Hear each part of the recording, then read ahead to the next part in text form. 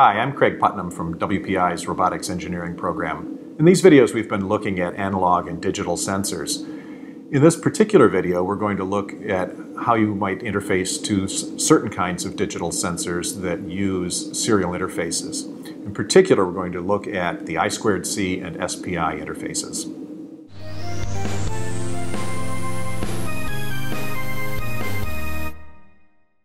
First, a little background. If we have a digital sensor, we have some type of a digital output. A bit, in the simplest case, from a push-button type of switch that's either going to be high, let's say 5 volts, or true, or 1, or low, 0 volts, or false. If we have multiple bits that we need to output, we've got two ways that can be handled. One way is that there are multiple I/O lines, and the output bits are sent out in parallel. So multiple lines are read simultaneously, and for n bits you need to have n output lines. The other way of doing it is to send the bits out serially. So you need fewer lines, and what happens in this case is that the bits are sent out one line, one after another in time. Right? And both I2C and SPI are examples of serial protocols. So that's what we're going to be looking at, is how this is accomplished in these two different protocols. Let's start with SPI.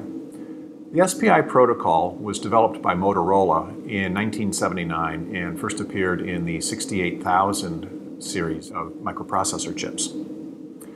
SPI is the simpler of the two from an electrical standpoint, and it's simpler from a protocol or software standpoint as well. With SPI, what we have are 4 I/O lines that together are called the bus. So let's go through these 4 I/O lines that are going between the master and the slave.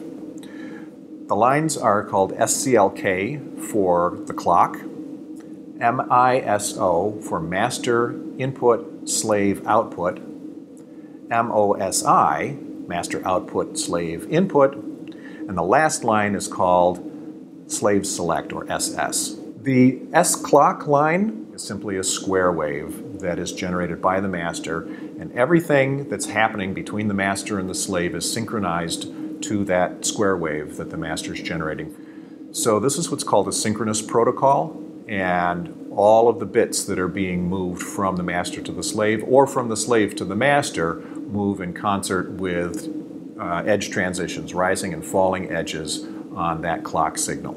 The MISO line, the master input slave output line, is, as its name implies, a data line where data is going from the slave is the output, to the master, which is the input. So bits are traveling from the slave to the master. The MOSI line is exactly the opposite. Data is flowing from the master, or the output side, to the slave, the input side. The last line, the slave select line, is used for when there are multiple slave devices. Let's look at the notation here on this figure. We can see that the SS letters have a bar over it. This is electrical engineering notation for inverted. Okay, so the slave select line uses what's called inverted logic.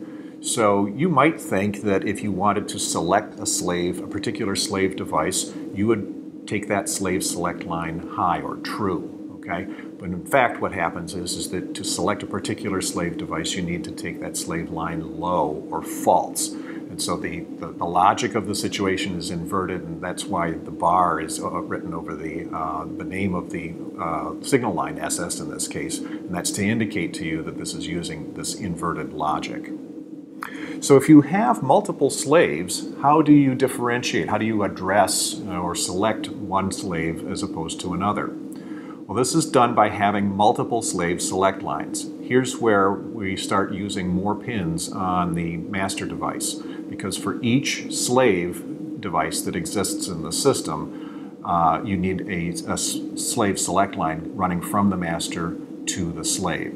So for example, in this figure where we have 3 slaves and the 1 master, we end up needing on the master side 3 lines plus 3 additional lines. We need the clock line, the MISO line, the MOSI line, which are common to all of the devices, master and slave, and then running from the master device to each one of the slaves, there's a slave select line. So in this case, we need now a total of 6 lines on the master in order to support 3 slaves.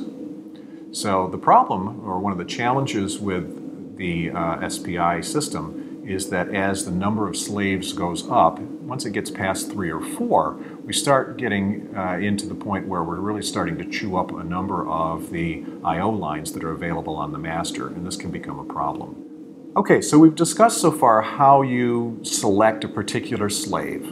So now what's happening? The clock is running on the master. That clock signal is going to all of the slaves, but in one in particular, the one that you've selected, that clock signal is driving the logic inside that slave. The master can send data down the master output slave input line from the master to the slave, and each bit that is sent down that I/O line is being peeled off, let's say, a byte of data that was handed over to the master. And so it peels off each byte in turn and sends it down that line from the master to the slave. At the same time, the slave can be sending data back to the master if there's data to be sent. And those two data paths are independent of each other. The master can be sending to the slave at the same time that the slave is sending to the master. One bit gets transmitted up or down each one of those lines for every clock cycle there is on the clock line. You will typically use library calls to accomplish all of this, to set up your particular I/O lines that you're going to use for SPI on your microprocessor, and you'll make library calls in order to send it or receive data. SPI actually has 4 different modes that it operates in, and you'll have to select one of those modes. The mode does not have to be consistent from one slave to the next. In other words, one slave device could operate with mode 1, another slave could operate with mode 2, and so on. What has to be the case, though, is that the master and the slave must be using the same mode in order to be able to communicate. So if you have slaves that are different modes, then the master has to switch between modes to match the mode of the slave as it selects each one of those slaves. The SPI protocol is very loosely defined. It does not specify things such as the clock rate or in other words, the data rate. It does not specify addressing schemes other than the slave select line. There's no flow control, and as I mentioned, there's no error recovery. All those things are up to you to add on if you wish. As a matter of fact, the SPI protocol does not even specify things such as voltages to be used. So whether you're using 3.3 volts or 5 volts or whatever, that's entirely up to the devices that you're working with. So in conclusion, SPI is a very lightweight protocol that's easy to use. It requires a minimum of 4 data lines to connect together a single master and slave, and an additional line for every additional slave. Let's now look at the I2C protocol. I2C stands for Inter-Integrated Circuit, and it's a much more sophisticated protocol than SPI. I2C requires only 2 wires to communicate between master and slave devices. So from that standpoint, it's already better and simpler than SPI. But this comes at a price, and we'll talk about that in a second. I2C is what's called a multi-master protocol. Different devices can become the master at different points. And so whether a device is a master or a slave depends on the role it's playing at the moment. With I2C, you have 2 wires, and those wires are called SDA for data and SCL for clock. Unlike SPI, there are no slave select lines. So how do you determine who's the master and who's the slave, or which slave the master wants to talk to on the I2C bus? This is done through the protocol and through addressing in the protocol. Each I2C device has a unique address associated with it, and a master, when the master acquires the bus, has to specify the address of the slave it wants to talk to. So this is all handled through the protocol itself. Now each one of the devices has to have an address. Those addresses are typically 7 bits. So 7 bits gives you a total of 128 unique addresses. So this would imply that the universe of I2C devices is limited to 128 different devices. That's clearly not enough. You might want to have multiple devices on your bus that might have the same address because you want 3 of these temperature sensors, for example, and they're all the same. They all have the same address. Well, that's not going to work. So there's a couple different ways that this can be handled. One way that this is handled is manufacturers will supply different variations of the same chip with a different address. So you can buy this particular temperature sensing chip with one of half a dozen different addresses, for example. Another way that it's handled is through externally set configuration pins. In other words, the chip can use one of several different addresses depending on how you jumper some external pins on the chip. So there's a variety of ways of handling these address conflicts. The third way that the address problem is resolved is through 10-bit addressing. So instead of 7 bits, there's a way of specifying additional address bits. And I'm not going to go into the details on this, but it allows you to expand the address range tremendously. So once communication is established on the I2C bus between the master and a particular slave, it's time to start transmitting data. Data is transmitted in 8-bit bytes. And so you can specify a number of bytes or just a single byte that's transmitted the direction that it needs to go from the master to the slave or vice versa. The protocol allows you to specify a number of different things along those lines. I2C, unlike SPI, does specify particular clock rates.